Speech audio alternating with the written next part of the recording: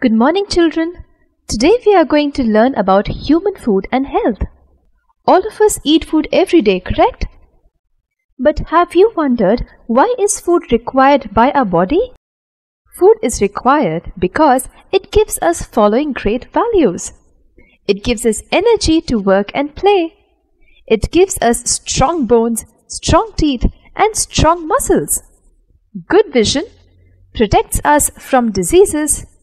That is, it helps us to grow strong and healthy. Wow, food gives us so many benefits.